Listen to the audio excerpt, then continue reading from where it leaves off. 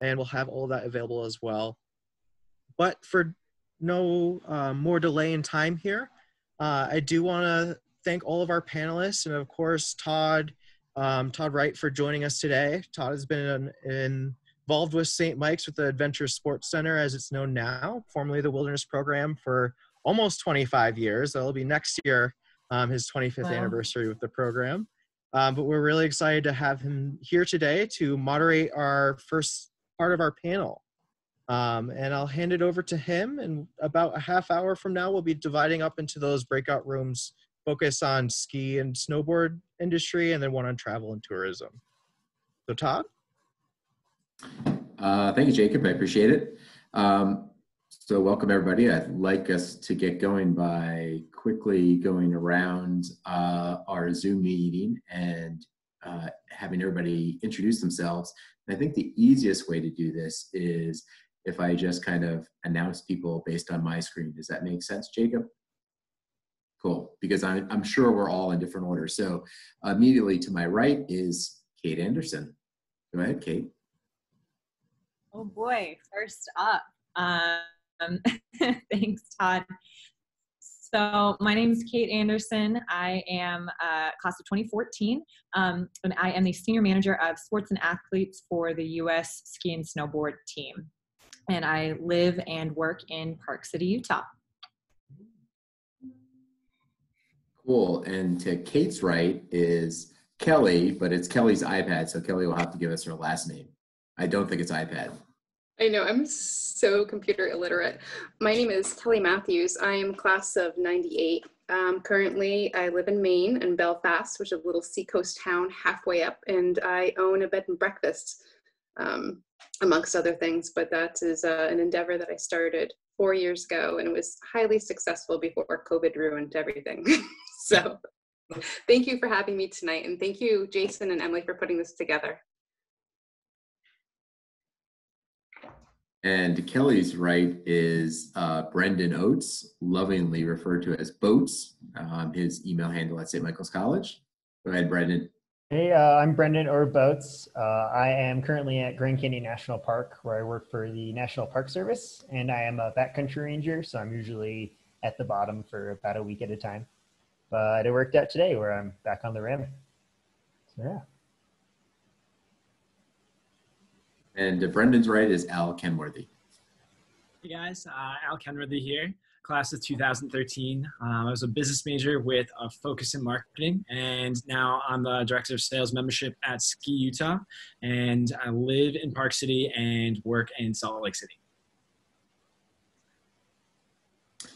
And to Al's right is Julianne.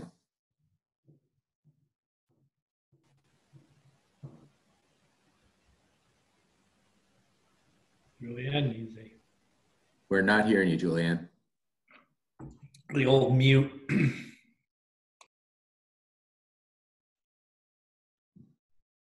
Still not yet.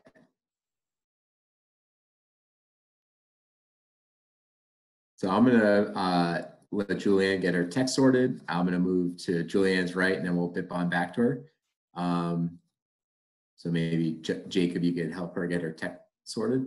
To Julianne's right is Dan Sullivan. I'll unmute myself. So, boy, that's the first time in a Zoom meeting the whole time that there's been any technical problems. I mean, only joking. So I'm Dan Sullivan, AKA Sully. I seem to be the elder statesman here, class of 87.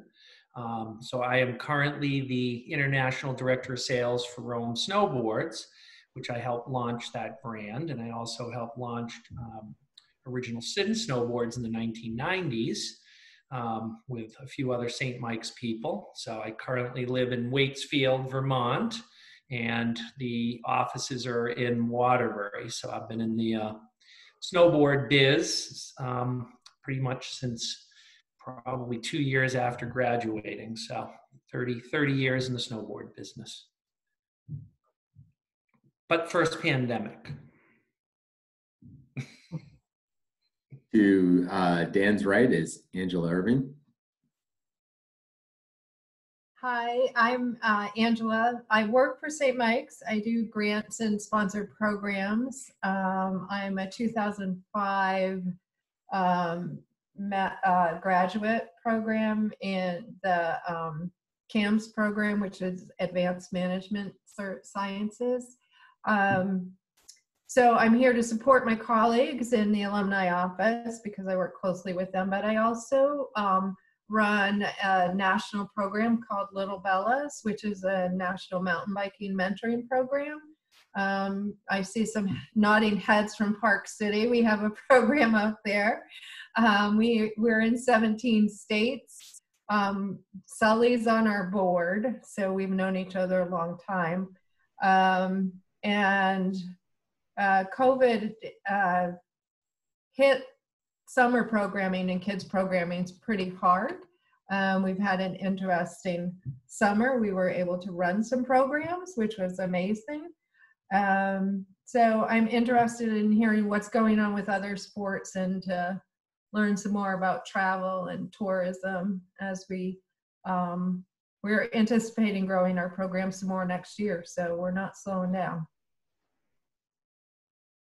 So thanks for having me and thanks for coming to our alumni and our staff. It's great to see you. Cool. And to the right of Angela is Michelle Peoples.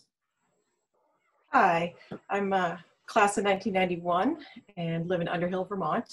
I'm interested because I'm the business manager at Height of Land Publications in Jeffersonville, which publishes Backcountry Magazine, Mountain Flyer, Cross Country Skier, and Alpinist magazines. So just curious to hear what you guys have to say. And to the right of Michelle is Matt Salicki. Hey everybody, I graduated in 2011, used to work in the admission office at St. Mike's, transitioned to Washington, D.C. about a year ago. I do event planning for American University, so I'm just genuinely interested in what your perspectives are on tourism, travel, and what's all happening out there. Great to see everybody. And to Matt's right, Jules has been able to call in, so she's able to adapt and overcome. So Jules, do you want to introduce yourself?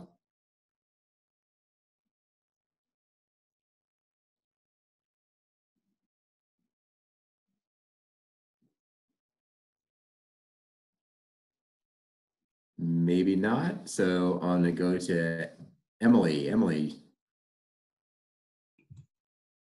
Hi guys, I'm Emily. I'm a 2016 grad. I work with Jake in the alumni office.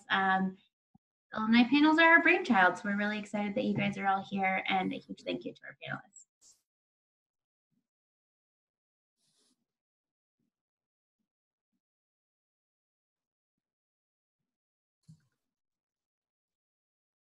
And the last person is Jules. No sound yet? Maybe? I saw a great t-shirt the other day that said, "You're on mute." Okay, so well, we'll get going as Jules continues to figure out her tech. So welcome everybody, and like Jacob said, I'm Todd Johnson-Wright. I'm Director of Venture Sport at St. Mike's. I've been there for a very long time, but outside of my work at St. Michael's College, I do a lot of consulting with Venture Sport, and I do both Venture Sport coach development and traditional sport coach development. So this COVID time has been incredibly interesting from an industry standpoint, as a consultant also, and also as someone that works at the college.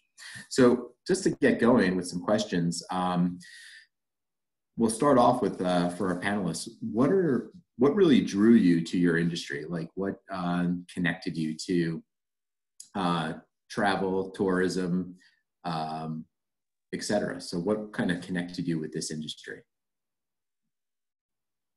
And anybody can just chime in by unmuting.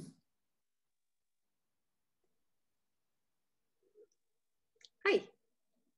So this was actually an accident for me. I was an art major and I was an art teacher for many years, and I've had a few different jobs. And currently I'm also a nationally certified surgical technologist. And I was going to come north. I'm from Maine, and my parents actually live just up the road from me. And I was going to do that full time up here. And through, long story short, personal reasons, this is actually plan B. I don't work full time as a surgical technologist. I don't work full time as the innkeeper either, because we have a very short season here. We don't have skiing nearby. We're a coastal town. And I've always been drawn to servicing people in various ways. I was part of fire rescue for many years. Well, actually not many years. I was only there for 2 years at the college. I transferred in, but I became an EMT after that. And I've always liked taking care of people. And I say I like taking care of people on a short-term basis. So it's like, please come in. I will feed you. I will make you happy. Come into the OR, I will help take care of you and then make you better and then go on your way. So this was actually something that came out of the blue. And like you said, you know, adapt and overcome. This is something that was not even a valid idea at the time. And we made it happen. So it's interesting just how life throws you curveballs and you say, well, what can I do with this?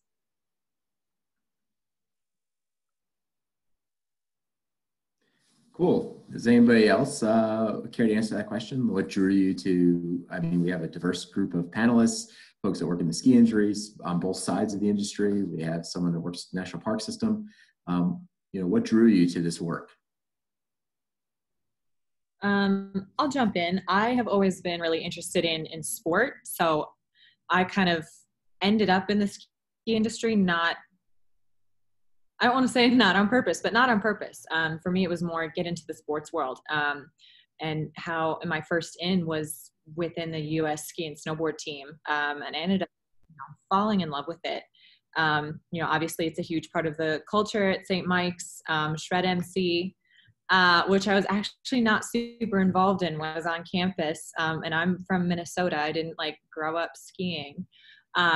So yeah, it's a happy accident that I fell into the ski industry, and I'm so glad I did, because I just love it, and I really don't see myself leaving at any point in the near future. And it is actually such a small world. There's so many people that, you know, were like big names on campus for Shred MC that now my athletes, they're like, oh yeah, I know that guy or whatever. So it's actually been really cool how the ski and snowboard culture at St. Mike's has actually helped me kind of get ins with other people out here for sure. So yeah, I fell into it by accident, but I ended up loving it. That's actually a pretty interesting point, Kate, that I've been at the college for long enough to realize that for a really small place, we have an incredibly long reach. And when you bump into people all around the world that have some connection to St. Michael's College or Vermont, it's pretty amazing. So I'm feeling super positive now because Jules looks like she's now connected with an iPhone. She's smiling so she can hear us, but can we hear her? We still can't hear you. All right. So we're going to keep trying. I really love Jules' dedication, desire, and effort. She's not going to give up. We'll get to her at some point. So anybody else from the team? Do other folks have any input on how they ended up getting connected to this industry? Sure, I can chat a little bit. So 1980s, you know, when I came up to the college, it was because of my love of the mountains. I grew up, well, outside Boston, but then went to high school in New Hampshire. So when I went to St. Mike's, it was, where am I going to get my pass, right? And then from there, right as I was coming to the college in 1983, snowboarding was just starting to happen. And I think it was December of 1983, so my freshman year, I went down to the downhill edge and saw a snowboard. I had seen a article in Powder magazine. I think it was probably like the spring of 1982, and they had a whole feature on winter stick, and they had pictures of guys snowboarding, funny enough, at Alta. And so I saw that article, and when I saw the boards in December, when I saw that snowboard, I said to my mother, maybe I can get that for Christmas. And that's what I got. And for the next 4 years at St. Mike's, it wasn't allowed yet at the ski areas, but I actually learned how to snowboard at the runway at the end of the airport. So we used to go across the street over the river where the quarries are. And at the time, before they expanded the airport, you could actually you'd make about 4 turns before you hit the road down there. So we had a crew of probably 5 of us that hiked every time Sugar Bush for our season pass. We hiked every mountain, every field that you could see on Route 2, all the way down. And I just fell in love with it. And I graduated with a business degree. And I said, if I have a business degree, and this could be a business in time. So I went and became the first snowboard instructor at Cannon Mountain in New Hampshire. And Burton at the time was in Manchester, Vermont. And I went up, they had just moved to Burlington. And I came up to interview for a position. They had just opened their store up. And Emmett Manning, who's another St. Michaelite who works at Burlington, I had an interview with him. And as I was walking, we have an icon. As I was walking down Church Street after that interview, I bumped into my roommate, David Provost from St. Michael's, and he was working at Enostar at the time. And he said, your timing is good. We're going to start a snowboard brand. You should talk to this person. So from that Saturday, I was hired on Monday, and that now has led to 30 years in the snowboard industry. So it was total connection of St. Mike's, and then that path of everywhere you go, somebody went to St. Mike. So. That's awesome. So we have a variety of questions that people have already started asking. So I'm just going to just pop along with a couple of other ones. And I think this is one that everyone on this call can connect with is, how is your company, and I'll sub in industry there, adjusted to the new demands of the COVID-19 pandemic? And I could speak to this a little bit because I've been working with a variety of national bodies on how to do delivery within the context of a global pandemic. And I can tell you that it has changed everything. It has completely changed the landscape. At the same time, I've seen people really get innovative. And I think that we're going to see probably some positive long-term changes from the things that we were kind of forced to rethink. So for everybody else in the group, how has the global pandemic, how has your company or industry adjusted to the global pandemic?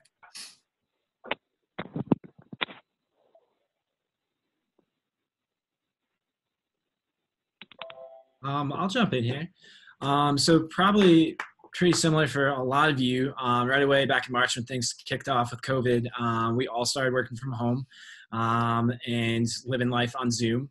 And for me in my role, I'm responsible for holding all of our events for our membership program. So typically we'll hold them on mountain or somewhere in the area where there's an outdoor activity. But with that being a little bit tricky with coordinating with the resorts, a lot of our events have been moved to Zoom.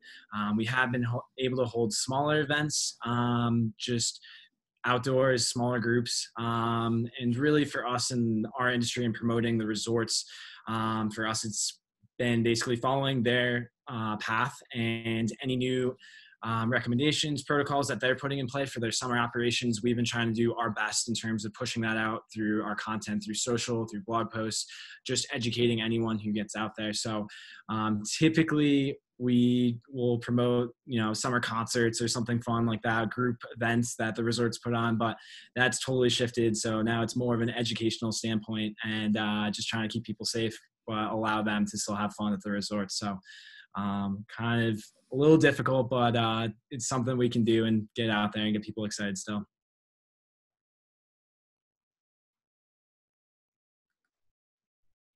I can jump in a little bit so on the wholesale supply chain of the snowboard side, and I'm sure ski is similar, the pandemic happened just as we were finalizing our preseason bookings, because middle of March is usually the shut-off date for us to take orders. So we had no sooner just gotten our last orders, placed our orders with our suppliers so that product could be built, and then the pandemic hit.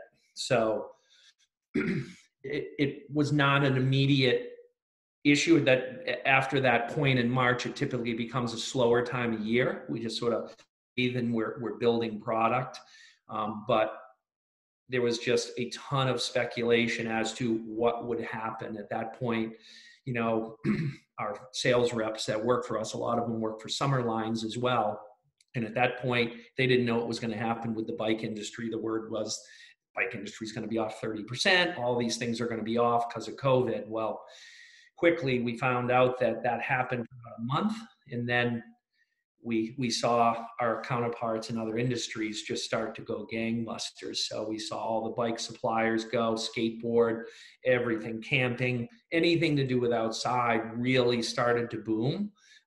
So we now are in a phase where we did have some cancellations. Some of our biggest suppliers, Vail Resorts is a large supplier and host for ski areas, and they started with canceling orders for like all hard goods. So that was a tough one. That was in May. And then we didn't know if that was the start of a steady stream of cancellation, but then I think the confidence gained with some in the retail arena. So we didn't see a lot of cancellations, and right now we're at the threshold of just starting to ship. So there's still a lot of speculation as to what can happen, but from our friends at like Ski Utah, it's nice that mountains started to the fact that they are going to be open, and with that we expect to be quite busy. I will note though that certain trends in our industry, such as purchasing online, unfortunately for some, fortunate for others, I guess, if they're in the digital space, we're seeing probably a 5-year acceleration of what was inevitably going to happen anyway, right? So I think we're seeing those stores that were just getting by doing traditional brick and mortar sales are probably going to be in a tough space, whereas online people now just have the convenience accelerated. So the expectation is a lot of wholesale suppliers are probably going to up the ante with their digital presence and their ability to go direct to consumer, which was a trend anyway, but it's accelerated.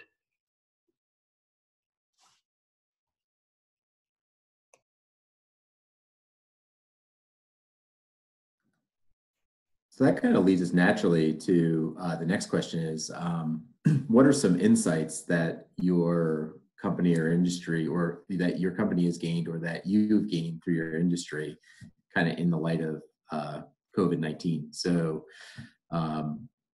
like Dan was speaking to one very clearly, is that this is now accelerated an inevitable trend that moving more to a digital space versus a brick and mortar space. But in other industries or in other companies, what are some of those insights that you may have connected with? I can jump in there. Like he was saying with the moving to digital, we really have had like no kind of hiccups with moving to being entirely remote digital work from home, to the point where we've kind of come to the conclusion of like, why didn't we do this before? Within the US ski and snowboard team, we're all traveling normally all the time. Last year from August to about March, I was not home for more than 2 consecutive weeks here in Utah, just because I travel so much for work normally. And so I don't know why it hasn't clicked with us earlier that like, we don't need to have, our butts in a chair at a desk 5 days a week to get things done, because we all already travel. And so we're all already really proficient on video and email. And so this has kind of tipped us over the edge of like, we maybe need to re-examine our entire, model of what it means to work in an office and to work for the US ski and snowboard team.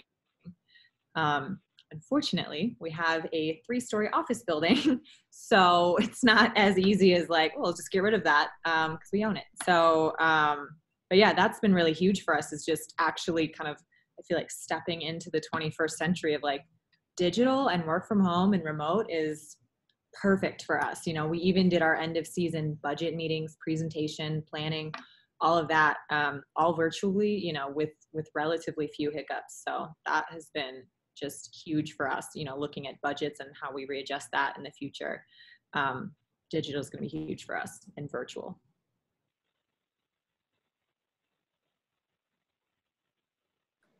Cool, thanks, Kate. So one last question, and we have some questions that have been submitted by attendees. So what advice would you give someone who is looking to enter your career field? And I could start off with that, and it would be wear a helmet and take care of your knees, because when you're almost 50, those two things get real important. So that's one thing. So how about the rest of you? Like, if you were to give someone like one little bit, like, again, we all have massive amounts of experience in our field, but if you just say, if you're to do one thing, do this one thing, what would that be?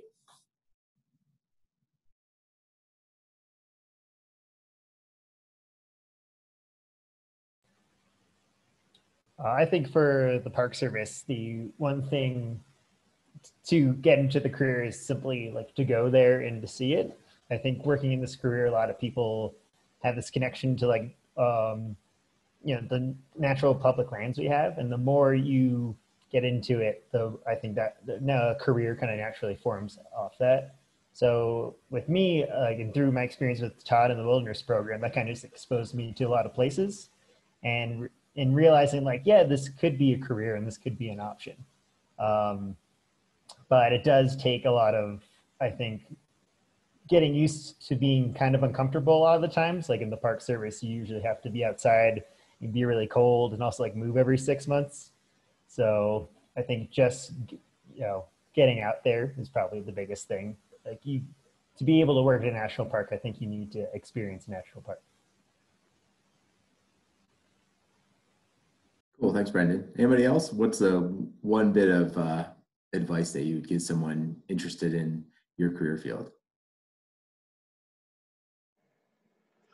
I would say definitely do your market research. I've known a lot of people over the years who have had small businesses, and they think, oh, I have this great idea, I'm just going to make it happen based upon X, Y, or Z, but they skip down to X, Y, and Z without starting at A, B, and C.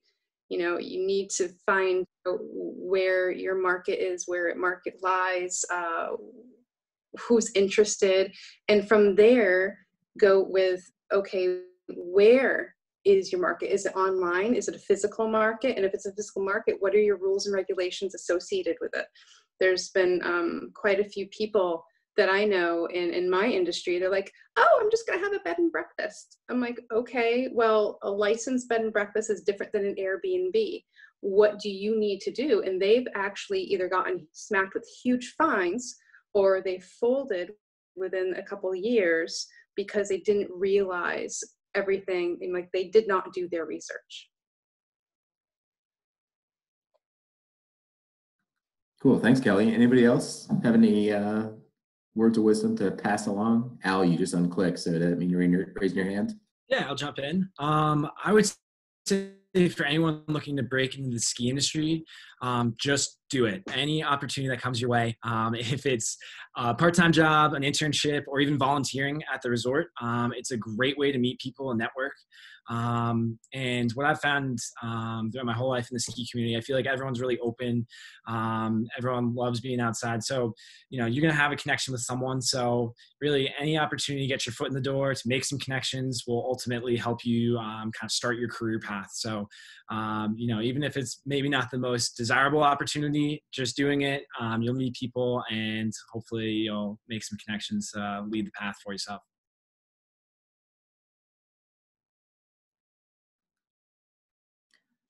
I can speak to this on the other side of my life as a professional kayaker, and having done that for a big chunk of my life.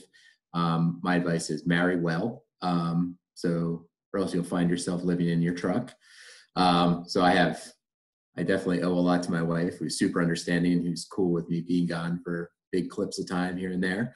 But I think Alice is spot on that, you have to commit and you have to jump into it. And sometimes you need to do the layman's work, if you will, just to build an experience base, meet people, connect with folks. And I think that effort is, that experience like Brendan was talking about, is what pays off dividends in the long run.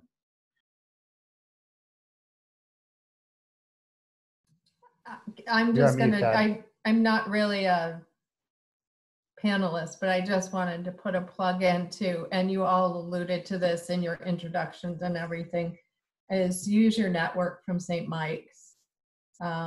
That pays dividends, and it doesn't matter if it's a grad that was 2 years older than you or 22 years ahead of you.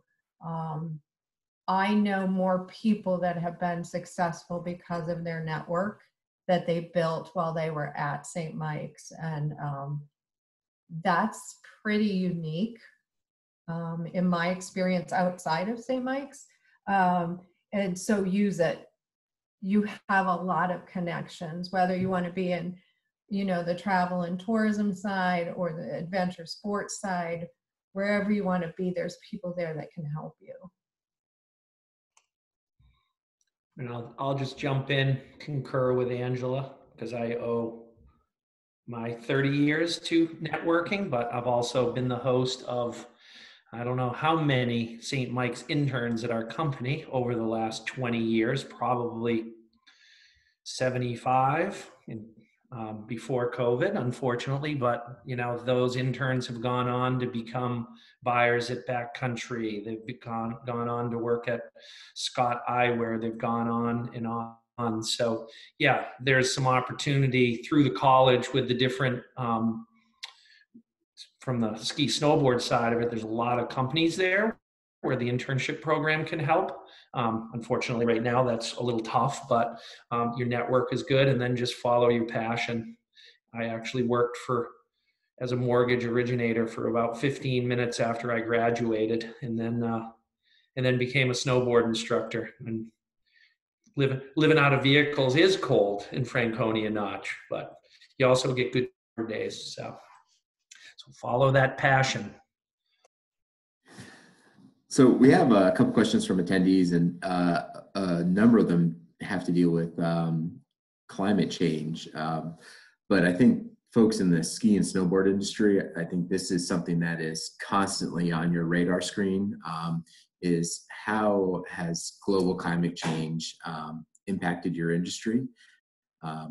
So general thoughts on that?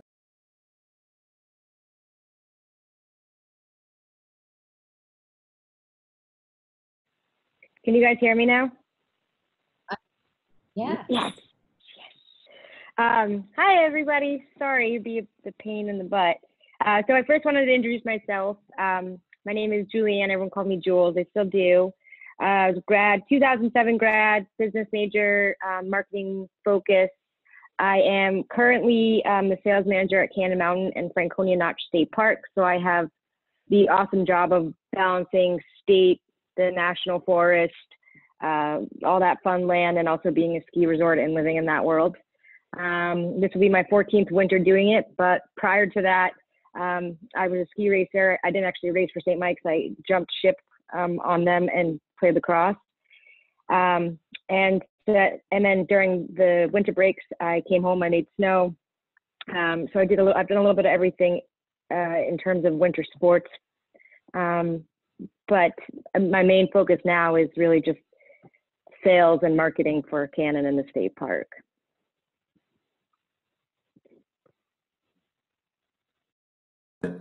Cool. And so how has global climate change, I mean, you can probably speak to this, how has this impacted your industry?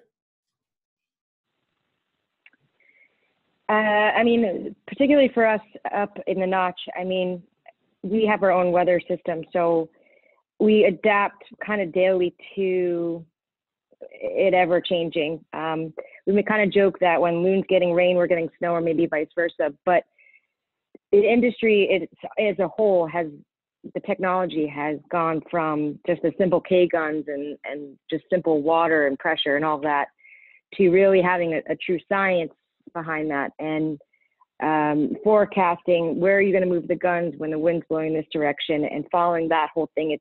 It's not just let's go out and wing it. There's a plan every single day. At Snow Plan, we plan even a week to 2 weeks ahead, depending on the shift. And that could be a 24-hour change. We're literally going to have to change where we are on the mountain.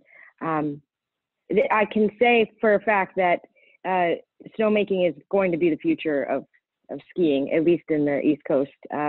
It's really scary when you don't get snow. You know, we get made fun of for having wind and ice, but some days that's very true. And without snowmaking, a lot of trails may not open for the season.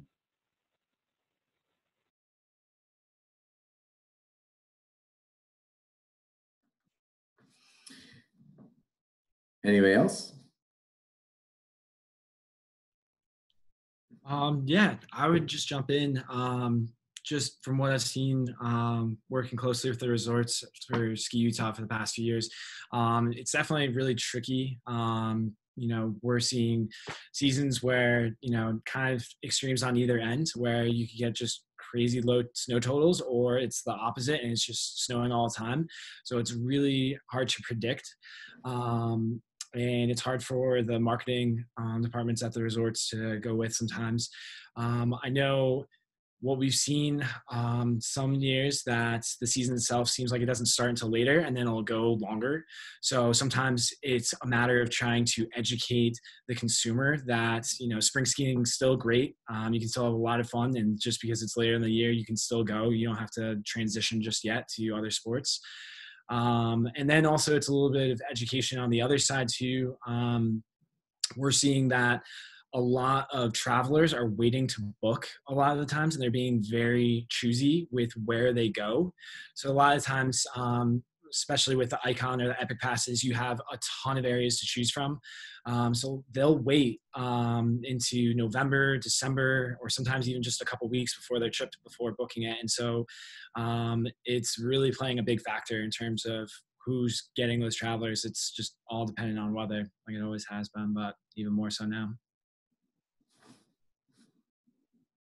I can jump in from a supplier standpoint because we're at the mercy of the Cannon Mountains and the Ski Utahs. You know, their product ultimately allows us to sell, and certainly the trend has been, I'll concur with Al, the shift. You know, when I first started in the business, you'd have a lot of business being done in August, physical sales, August, September, October, and now what we're seeing is things are pushing back. I think as we see spring, or I should say summer transitioning to fall, you see things like the bike industry selling much later, people riding with night lights, those people that like to be out. So what's happening is those retailers are keeping summer products longer, and that transitions winter products in longer. So sort of the start of the season where it used to be Labor Day now, and then it transitioned to more like Columbus Day. We're actually seeing that push up now into November. And we're seeing our business really, really compress between Thanksgiving, Christmas obviously being there, but we also have seen trends because of what Al noted. Winters see pushing back later, the product that the are putting out there, that's actually the best time to go. And it seems like that word is getting through to the consumer. So we're able to see now prices being held all the way through to March, which for our business, that's important. If everybody goes on sale on January 1st, then retailers can't make money. So I think sort of a shifting of the traditional landscape is there. And again, that goes to the little side of things. Digital is, everybody wants immediate gratification. So when they want to buy a snowboard, they buy it today, they want it tomorrow, and they want to use it in Utah on a powder day the next day. So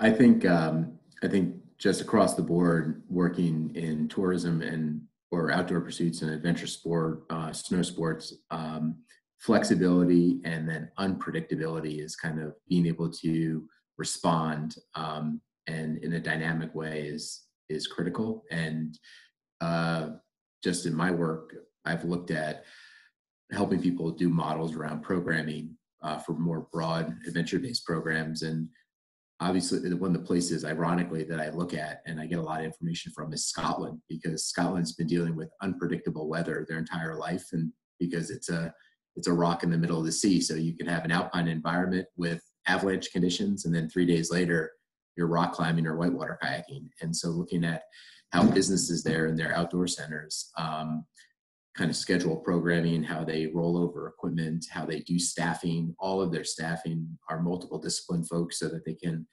be pulled off a mountain program and they can get them off the hill and put them on the sea, just to respond to changes in the weather. So yeah, they've dealt with that their entire existence, and so it's kind of a unique thing that we're having to deal with for the first time. And in the arc of 25 years, like when people talk about backcountry skiing, I usually have them pick 3 weekends in the winter season, a go weekend and then 2 maybes, just so that if they're going to travel to Vermont for that because of unpredictability. So we have a couple questions, and we're going to stay in this group. So for folks that are working in the ski industry and or have connections with ski resorts, what are some plans that you've seen out there for preventing the spread of COVID-19 while still getting resorts to open and do that in a sensible way? And I think we've all seen Vail's plan and then some of the other plans that have been put out. But what are some other folks' input on that?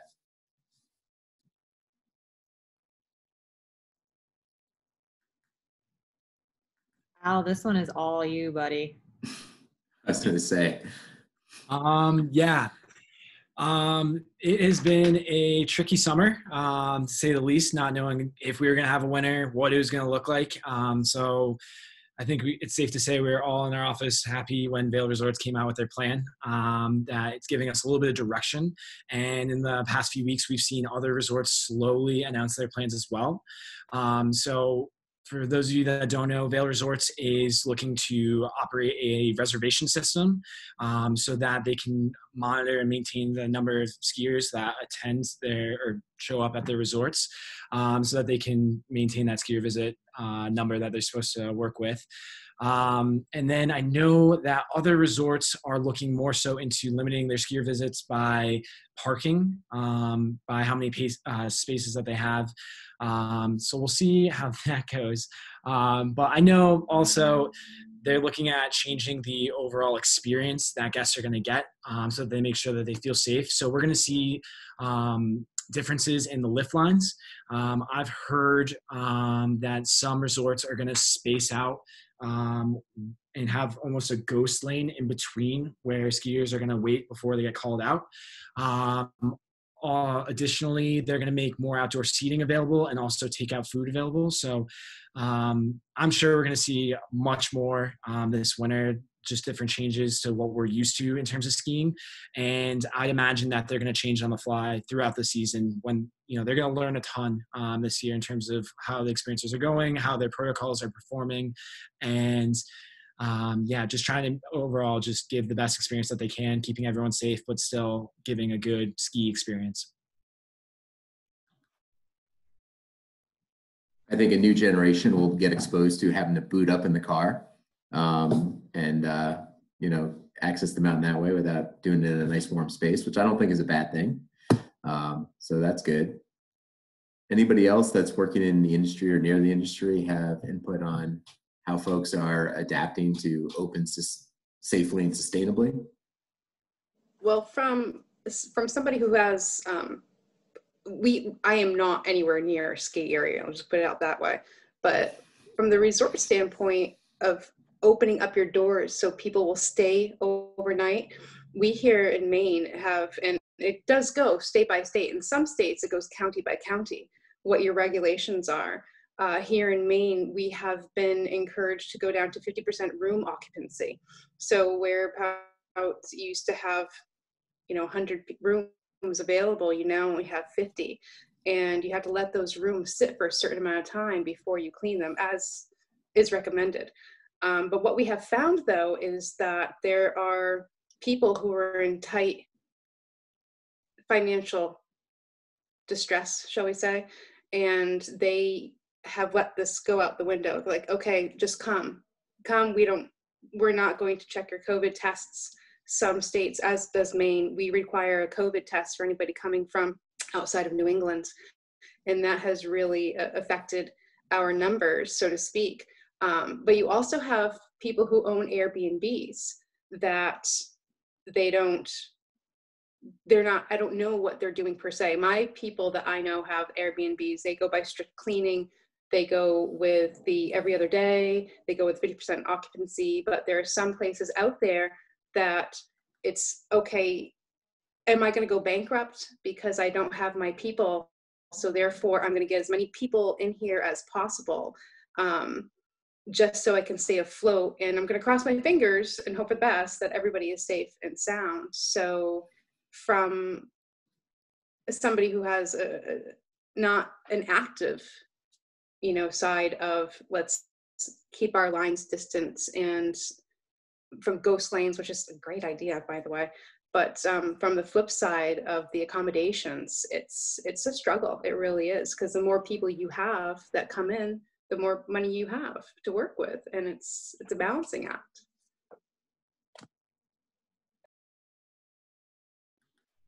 I think that's an interesting point in the interconnectedness of everything that we do, because this summer I've done a bit of work over in Maine on the sea, doing some birch canoe coaching courses, and one of the challenge, there's no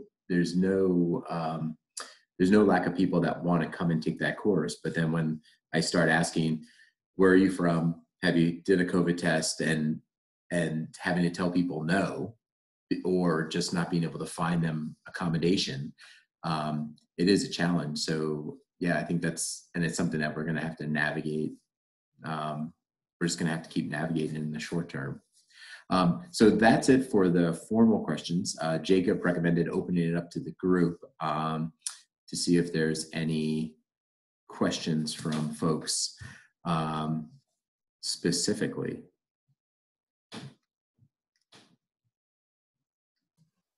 I'll ask a question. We saw such, and of course we're in Vermont, so we saw so many people getting outside. People that you never saw walking in your neighborhoods or on your roads or wherever you live. Bikes, you couldn't find a bike to buy by the middle of July for a kid. And so people have taken some of this time to either get healthier or do things with their family, and the only options they had were like outside. And do you think it's sustainable? Do you think they'll sustain this? Because that's a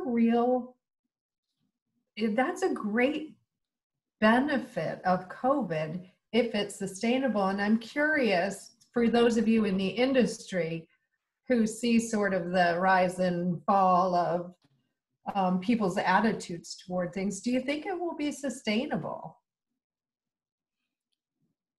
I can speak this a little bit from, That's a hot question. Go ahead.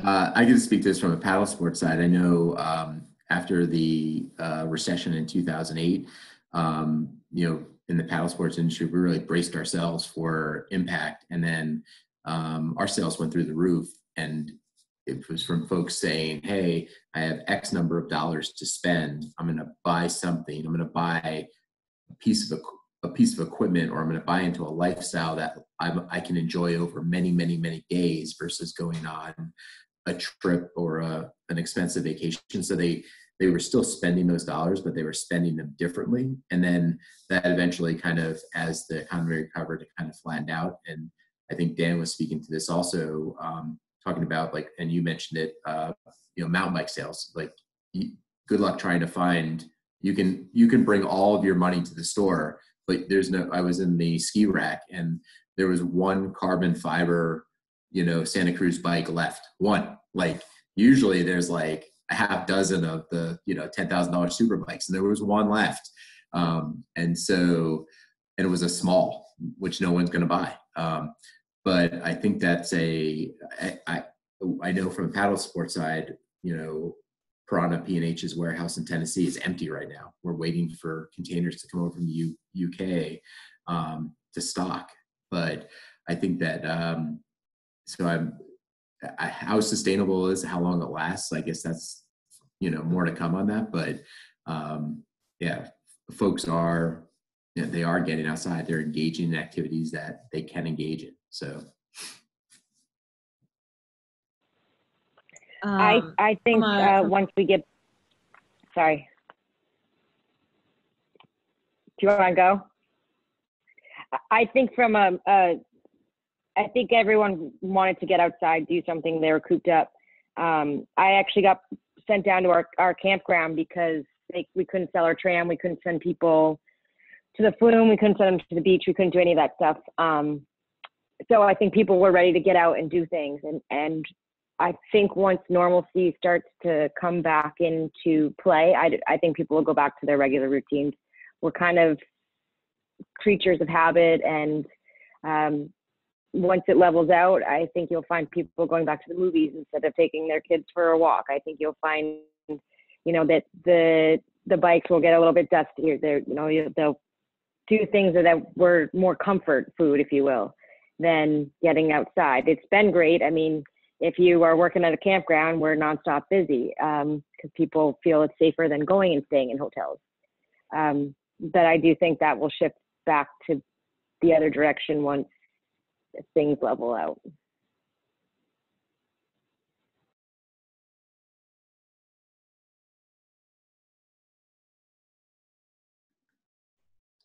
Kate, what's your input? Everybody's been cutting you off, not intentionally. It's just a Zoom thing. No.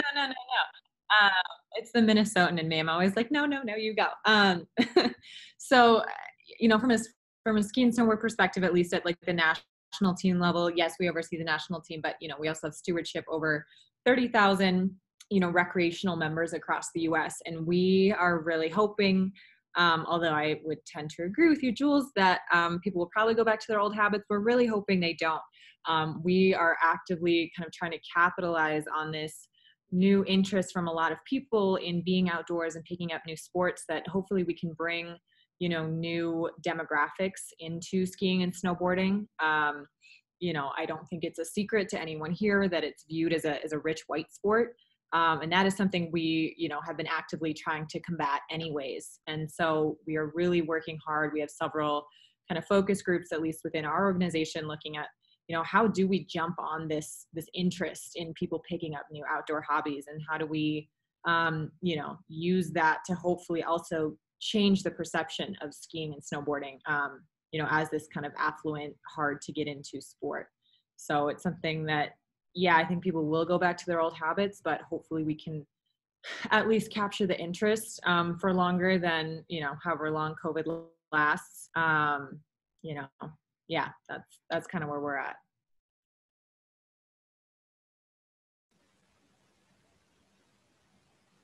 I'll just make a quick comment. I think dad of 4 girls as well.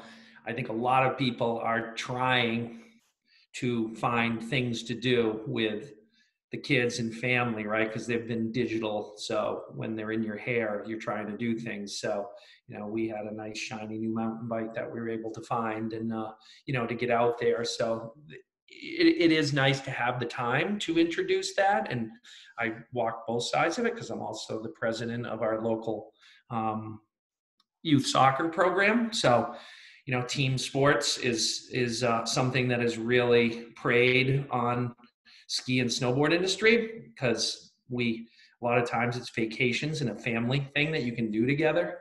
Unlike a lot of other sports, you can actually go and, you can mountain bike together, you can ski together, you can snowboard together. So that end of it, the hope this winter is we'll see that, especially with a lot of school systems being, 1 or 2 days a week.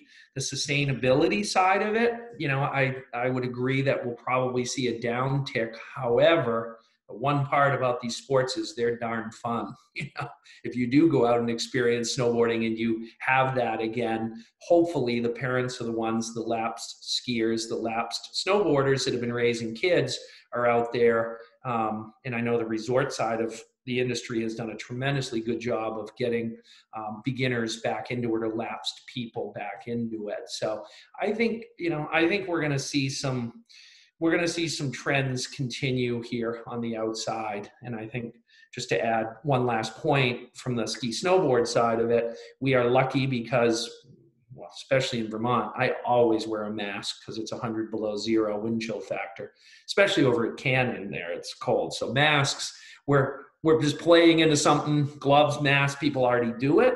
So, but Todd, yeah, they're going to have to learn to boot up and not go into the warm lodge and do all of that. But I think, you know, I'm optimistic for our industry that we'll see some, you know, some action this winter, and hopefully, Angela, we do.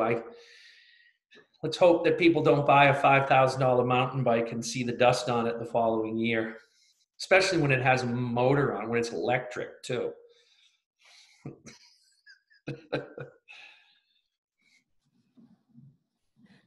Any other questions from the group?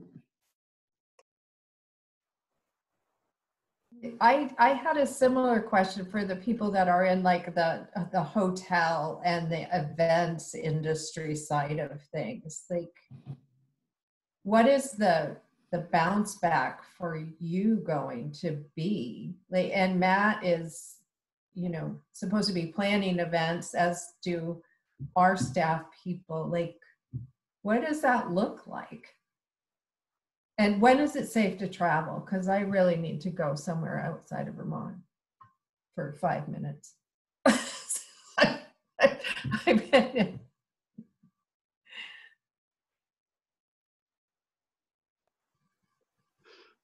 Well, as I mentioned before, we've been really hit hard with the with various rules and regulations. To give you an idea, the first year that I opened, I had 35% occupancy. Now, granted, I'm a small bed and breakfast. I only have 4 rooms. The past 2 years, I've had 78% occupancy. This summer, I've had 12. So that's a lot to bounce back from. But however, we do see, as everybody knows, people want to travel. They want to get back out there. So I see a lot of people saving their money now. They instead of taking the big, huge vacation because they can't take it, they'll buy the mountain bikes, they'll buy the snowboards, they'll save the money. And then next year it's like, bam, hopefully next year, you know, bam, I'm going to go for a week here. I'm going to go for a week there. And they're going to need places to stay. So if we can survive this, if the little guy especially, because I don't have a corporate name to stand behind. So if the little guy can survive this on whatever level that you are, a small independent, we will bounce back just because people want to travel. We're tired of our little rooms. I want to go someplace too. So I don't have any huge fear personally, but like I said, I have known other people that have already closed. They've closed doors. They're not bouncing back from this. Either they weren't well equipped, they weren't diversified, they didn't have a second job, or it was just time for them to retire. So I think, like I said, if you can survive, you will bounce back. Well, one thing I found interesting, and I don't work for hotels, but I work in campgrounds and like near hotels all the time, is that this had a huge effect on seasonal workers, where a lot of my friends who are guides or boatmen or river guides that work in the hotels, they essentially were told they can't work for about 8 months. And just now they're beginning to come back to work and start guiding trips again. But in Arizona, it was interesting because it seemed like we had a very different response than Vermont, where instead of, you know, shutting things down, we essentially, as Arizona State, ignored everything, and the workers were trying to, you know, be as safe as possible. But all the visitors like got to a national park like Grand Canyon, and it kind of has this illusion of it being a open, safe space, but it's not because everyone's getting funneled into these like 3 viewpoints. So I think to answer your question, like, is it safe to travel? Like, I would say no, it's not safe to travel at all, but people are still going to do it. And it'll be interesting to see from a like seasonal worker standpoint, like what's going to happen in the next couple of years, like not only with people who can't guide, but also a lot of people who bounce back and forth between seasonal jobs, like doing a guided position and then being a ski instructor or ski patrol. So it'll be interesting to see.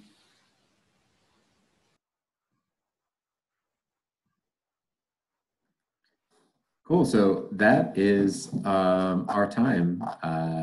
Jacob, do you have anything you wanted to chime in with as we close the meeting? Yeah, I just want to say again, thank you all for coming and joining us today, especially our panelists for jumping in and giving us some really great insider access to what's been going on in these different industries, and especially for Jules for persevering through our tech problems. We're glad we got to hear from you. So thanks for keeping going with that as well. And like I mentioned, we have a full week of events going on as well. So feel free to tune in for any of those future events. And of course, a special thanks for Todd for leading this discussion. This wouldn't have been what it was without you. So thanks again for everyone who helped out. Thanks, everybody. Nice to see Bye, all team. of you. Yeah. Thank you. Thank you, Jacob. Thank I'm sorry you. about Thank Jason. you. Yeah. Thank you. Bye, folks. everyone. Bye. Bye-bye. Bye.